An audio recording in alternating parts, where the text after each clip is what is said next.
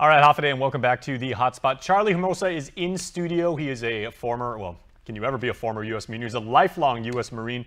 He's a professor at the University of Guam, and he's also president of Bella Wings Aviation. He is rocking the shirt right now, and I love that logo, by the way, Charlie. Yeah, appreciate it. Thank you. I like that. I think everybody kind of, the branding is key now with BWA, so everybody. There you go. Yeah. Well, you have actually established your own passion and your own expertise as the brand to go to when people want take an interest in drones out here, and you've actually got a new program that's making technology available and comprehensible to young people. Because I remember when drones first came out, it's like, okay, well, you have to be really, really good with cameras, you have to know how to fly and everything like that, and it was very, very esoteric. But now you're actually trying to make this technology, like I said, digestible by little kids. Oh no, absolutely.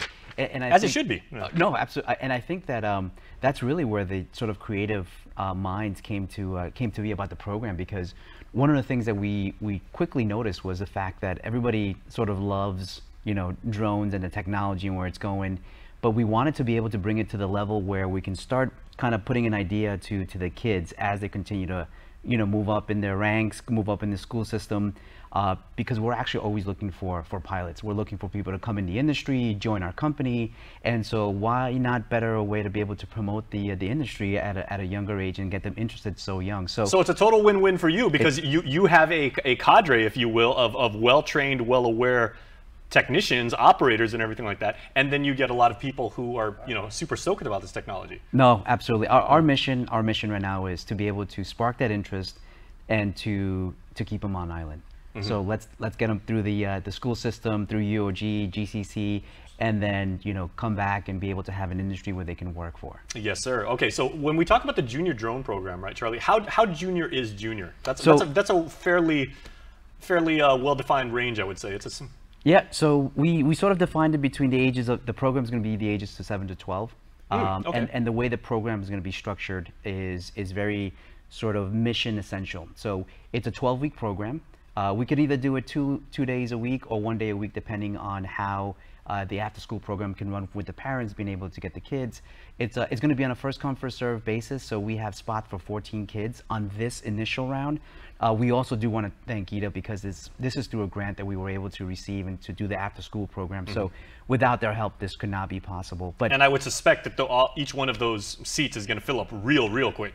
I mean, we haven't even announced it yet, and we have just, an array of folks already sending in their resumes and saying my kids should be in and so forth. So and certainly you being on our show and everything is going to make that happen, because that's what we do here at KUM. We make amazing people like Charlie hit those success strides in. No, absolutely, and we thank you for everything that you've been able to do for us to get the word out, and we want to be able to also let the community know that we're going to take it a step further. So we're going to do another program.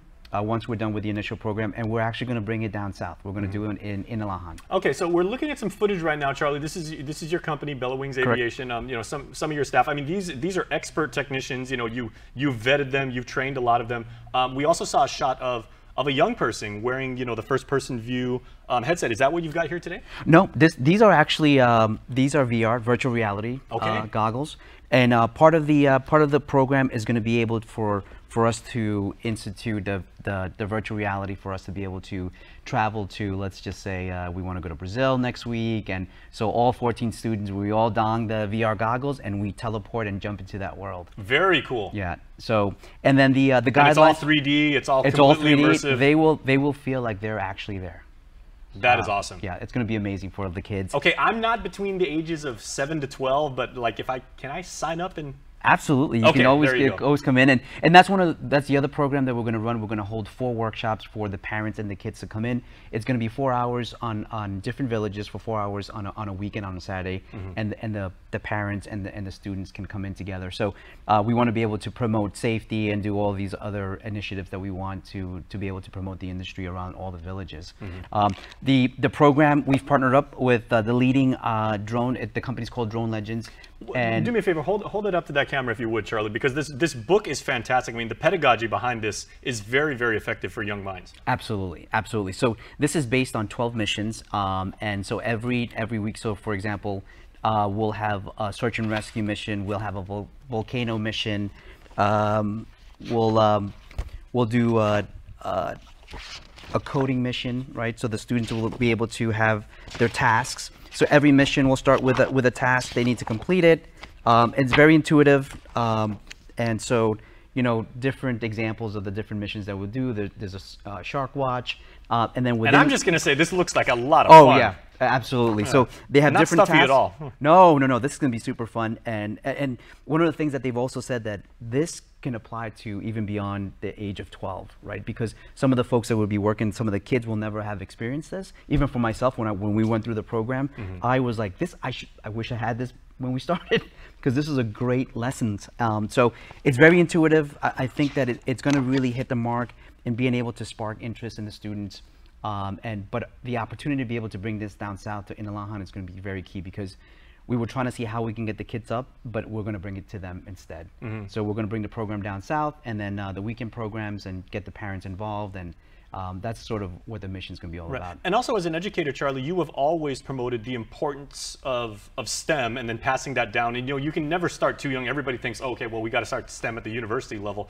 This right here, you know, with these illustrations and with the, you know, with the very fun themes that we can see in this book, and with your program, you're teaching basically rudimentary physics, problem solving, you know, trigonometry and everything like that. Like, I mean, underneath the guise of some really fun projects. And, you know, like you said, it is a flight mission. And that's true. And so that's what we're going to be able to pull that that thinking from the students, because they're going to do it from a not, I guess sometimes when you're either in a classroom or in a study environment, it's kind of it gets stuffy a little bit, and you can't get the you know, the brain to kind of function. But when you're doing something that you perceive as fun, the juices, the energy really comes out, and we're going to really see the students really come out of their shell and really see how practical they are and see how smart they are. And that's one of the things that we want to be able to produce, be able to pull that energy, let them know that, hey, you know how to do this, right? But now you're doing it in a fun way. In your beta test of this program, what has been like, you know, the feedback from people that have tried on the VR, you know, the goggles, and actually like said, okay, well, I know I'm in Tuman somewhere and everything, I put these in, and I mean, no light comes in, your brain is completely immersed in the environment, it's three-dimensional, you know, it's stereo sound and everything like that, so you are there. Correct. Yeah, what's the feedback? So the feedback has been absolutely, you have to see it to believe it.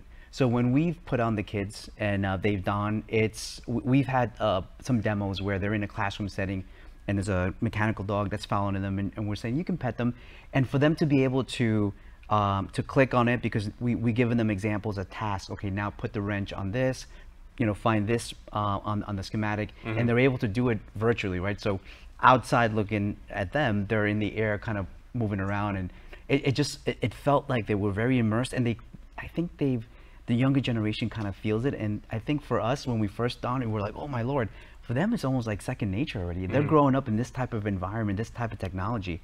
So I think for them to take this and then bring it to the next level as they continue to grow up and as they can go into their own industry, I think that's sort of the level that we want to get to. Okay, now we want to emphasize this one point, because parents are probably watching this right now and saying, you know, like, I can see the benefits and everything. I'm interested in any cost. I'm interested in how I can qualify, and I'm interested in how much time, you know, my son or daughter, you know, would have to devote to this program. Okay, so the cost is free. So it's free. I like that word. Best four-letter word in the English language. It's free to the public. First come, first serve. The seats are very limited. The schedule will be 2 hours per week at a minimum. We may change it up in case, because we're getting feedback also from parents and saying maybe they can have 2 days per week. So instead of having 12 weeks, we'll do it in 6 weeks, but 2 days a week for 2 hours per day. So they get more reps per week and everything. They retain more. Yep. So I can see that. It'll be from 4 to 6. That's sort of the time schedule, from 4 p.m. to 6 p.m., 2 hours. And then on the weekend workshops, there'll be 4 hours from starting at 9. And we're going to work out with the villages. So it's free, ages 7 to 12. From 4 to 6. Right now we're looking at possibly doing Wednesday, Thursday, or definitely Wednesday per week. And then the dates we're finalizing, because we needed to make sure that we had the room and everything set up. So, and obviously we know that once we release the dates and we open the floodgates for applications, you know, we're going to get an abundant amount of because we've already received. So what we're going to do is we're going to vet. We're going to have a good balance of kids.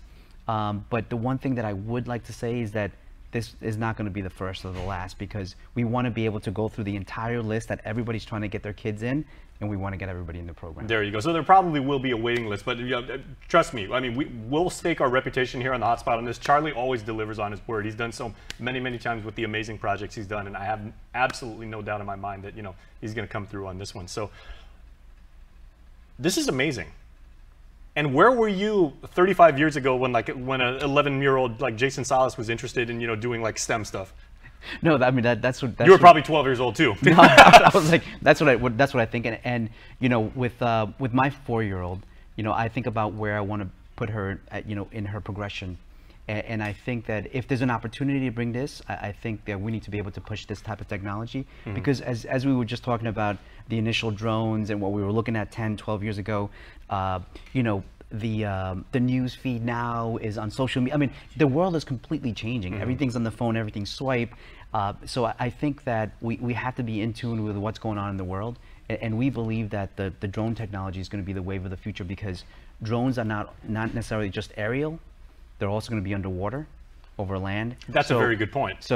But being able to understand the dynamics of what it takes to be able to move something is going to be very key. We just want to be able to spark that interest. If I can spark one student, and then one student comes back, 20 years from now, as he's getting through the NASA space program, and he's first Guamanian going up to the moon. He's a colonel in the Space Force. Yeah, that's what we want. There you go. Okay, real quick, we got about 5 seconds left. Okay, so any student, 7 to 12, that means public school, private school, DODEA, homeschool. Open to all. Open to all. And we look forward to getting everything, and I guarantee you that we'll do more programs to get everybody through the program. Okay, and before you go, how can they contact you for parents that have any questions at all? So info@bellawingsaviation.com, or we've already, we started a tab. Right now it's coming soon tab. We're going to release the dates and everything, but look at our website, www.bellawingsaviation.com. There's going to be a junior program tab. Click on it. We'll be posting information as it gets released. There you go. We cannot wait to see what comes out of this. Charlie, man, thank you for doing this for our community. Awesome. No, this is amazing. All right, and please stay tuned, because we have much more interesting stories, including we introduce you to the first Sergeant Major of Charlie's beloved United States Marine Corps, and he will be serving up at Marine Corps Camp Blas over there in Dedido. We tackle that topic when we come back.